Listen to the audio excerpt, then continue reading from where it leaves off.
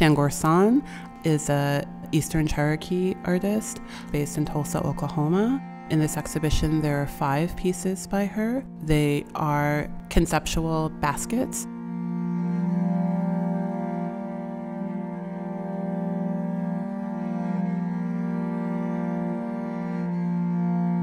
She is using the technique and designs of traditional Cherokee baskets, but has infused them with added layers of meaning. So instead of being made out of grasses or reeds, the baskets are woven out of strips of archival paper that have been printed with facsimiles of treaties, photographs that reference the history of Native American boarding schools in the country and other media.